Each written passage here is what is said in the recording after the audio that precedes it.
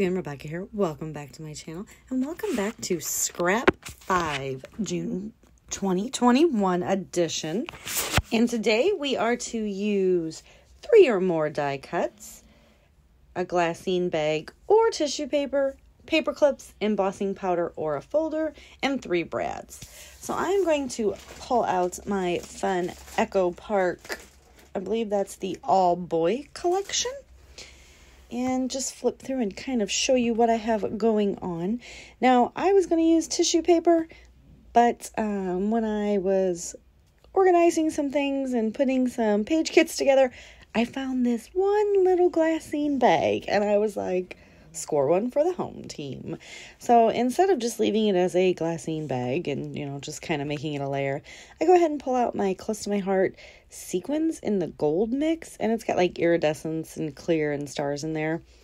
I was basically trying, if you see, I'm like digging way down to the bottom. I'm getting a lot of the little stars. Like, that thing is like chocked full of these little bitty baby stars that I don't know, I never use.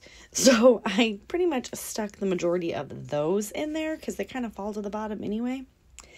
And I just fill that bag up. I take my art glitter glue, which is in my fine liner bottle, and I glue the bag together. And then I'm going to take my ATG and just fold that flap over just for a little extra seal. I don't want those sequins to bust out at a later date.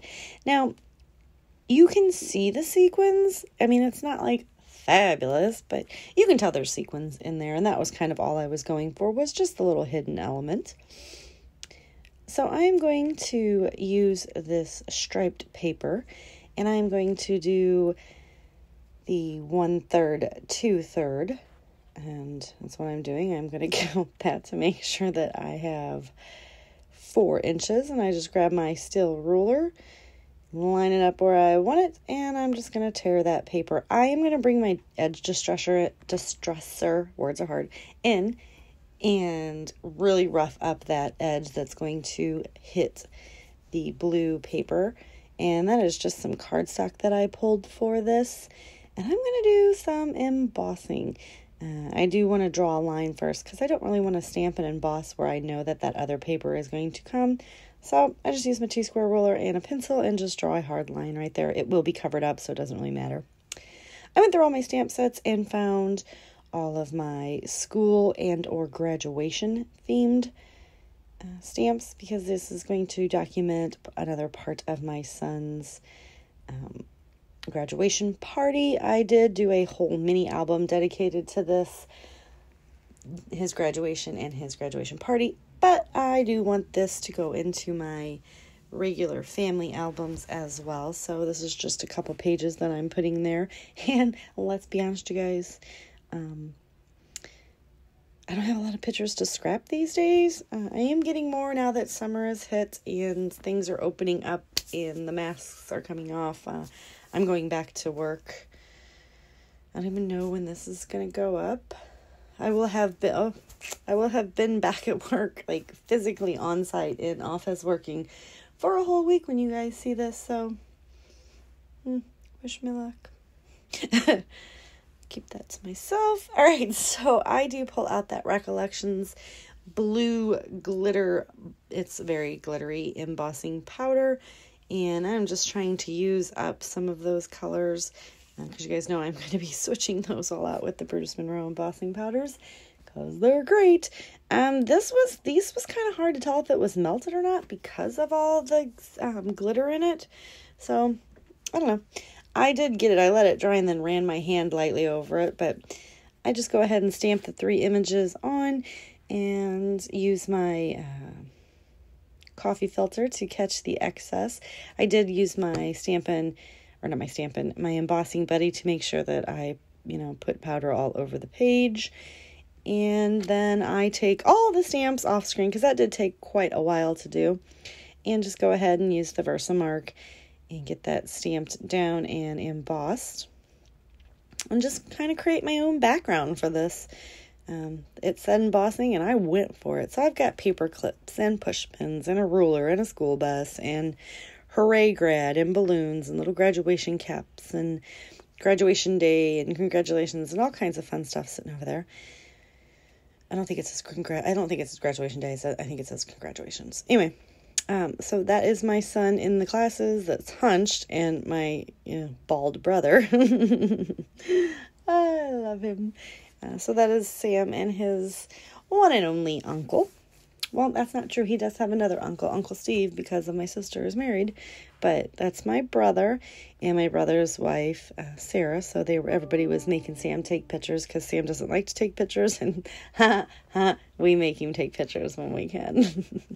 So I am just going to go ahead and adhere those together and make sure that they are the exact same size. And then I'm going to pull that washi tape off. Yeah, I know I put so much on there that I'm going to pull it off because I want a separation in between the two photos.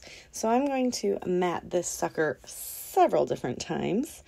I'm going to mat both of them and just try to get them just a smidge apart because I want it to look like two separate photos. I don't want them to touch. I know, weird, right? Normally I want them to be right on top of each other, but I don't. So far I've got the glassine bag, check. Technically, I've already got the paper clips because I used a paper clip stamp, but I pulled some paper clips anyway. I have the embossing, so check. And we are going to get die cuts on there, some more paper clips, and several brads because this collection also had brads with it. However, I think it was cheating, you guys, because they're the adhesive back brads, but they say adhesive brads. They say brads. And I went with it. All right, so I do not know where I was because I got sidetracked and started talking to my fiance, and 25 minutes later, I'm back to doing the voiceover. So I had this one scrap of yellow here, and as you can see, I'm trying to make it work. I'm going to paper piece it together because I cut it wonky right there on the end, and so I'm just going to take that piece and make it work. You can tell if you look real close at it, but I'm not worried about it. I just trim that down. And then I'm going to do it one more time on the green.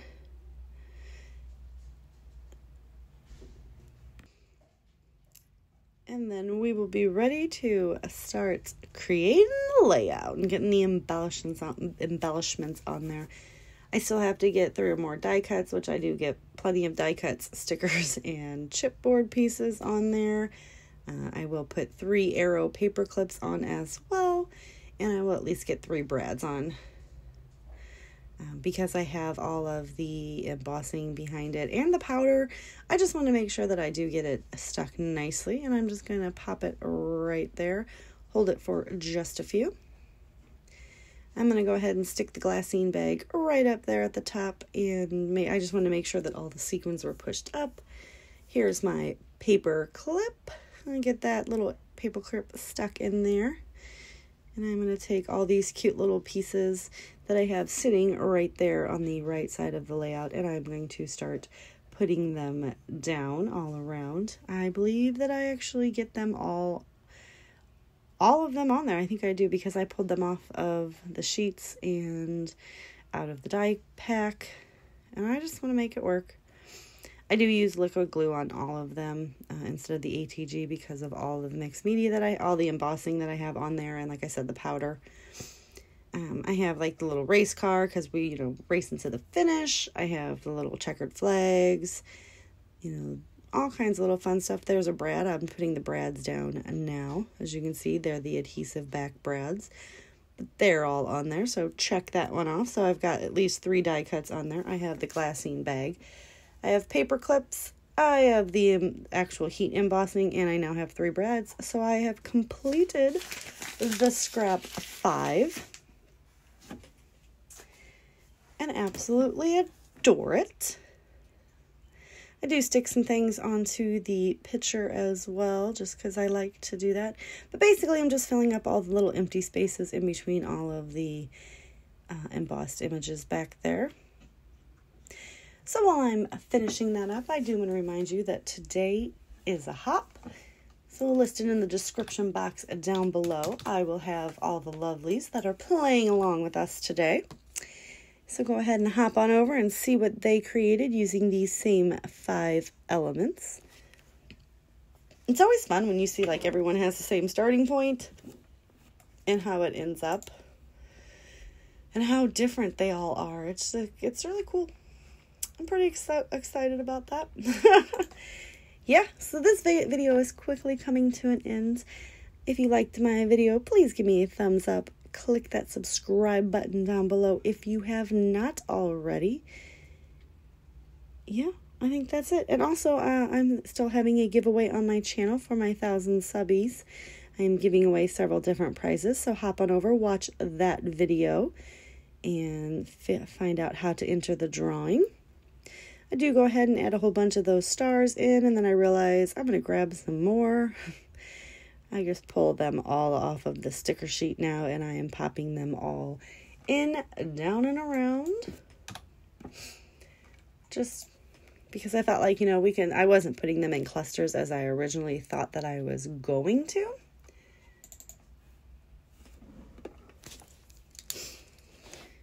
And I'm just making sure to grab them all. Yeah, trying to kill it off. It's always my goal. Kill, kill, kill. And we're still going, aren't we? I'm just still putting stuff down. Don't forget that my Simple to Stunning, my next class, 8-week series, free to all, will start on the 21st of June. So pop on back to my channel and check that out. It's just basically creating 3 different layouts using the same design and continuously adding more and more and more and more to it. That's going to do it. I will see you guys tomorrow for another video. Thanks. Bye.